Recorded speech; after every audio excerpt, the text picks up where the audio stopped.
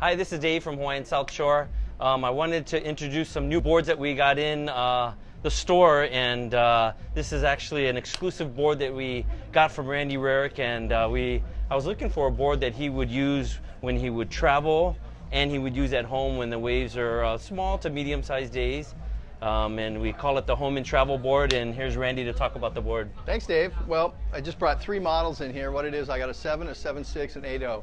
The reason for the size is you want to have a little bit more board, so you have a little bit more paddle power, a little more stability, and for a little bit older guy, it's great to have a little more size. A lot of my customers are guys that used to ride really short boards, got married, had kids, got a little bit older, a little heavier, so they need something that they can still perform good on, but it's also going to paddle them. So usually my boards start at around 7 foot and go up to about the 8 foot range. So I've got 3 of them that I brought in here, and we're going to run through them real quick for you.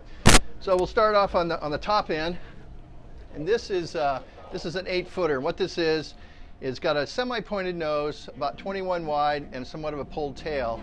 This particular one, beautiful, what we call tiger stripe bottom. And I like to set up my boards with 5 fin boxes so you can ride it as a single fin, a 2+1, a 4 fin, or even a thruster, or you can put a nubster in and even ride it as a 5 fin. So all the options are there. I personally like, when in small waves when I'm traveling, I like to use a 4 fin setup. And then when the waves get a little hollower, a little bigger, I actually go to a 2+1 with a little 7 or maybe even 8 inch single fin, little 3, 3¼ inch side bites, and it works perfect. Or if you just want a traditional thruster, you can do that too. So that's the nice thing about it. And as I said, I call this the home and travel board. This is what I ride at home. I live at Sunset Beach, ride it all the time. And when I travel, I take it with me because, like I said, it's got a little bit more area to it. So even though the waves are really tiny, really small, it'll still go really good.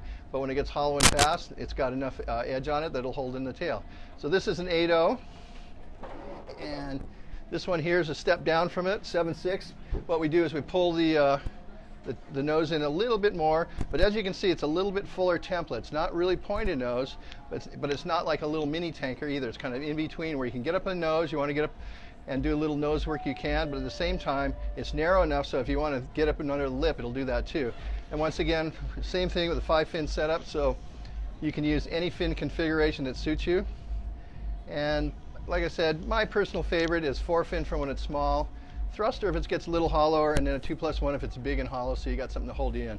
So that's a 7.6. And then for the guys that are a little bit smaller, a little bit lighter, just a little more pointed nose, pull the nose in a little bit more, pull the tail in a little more. So you can either go a round tail, or in this case, this is a little squash tail. And once again, the 5 fin setup. So pretty much what I call my versatile model. You can ride this thing in just about anything. So it's the Home and Travel Special, and if you get a chance to ride one, I know you're going to love it. Aloha.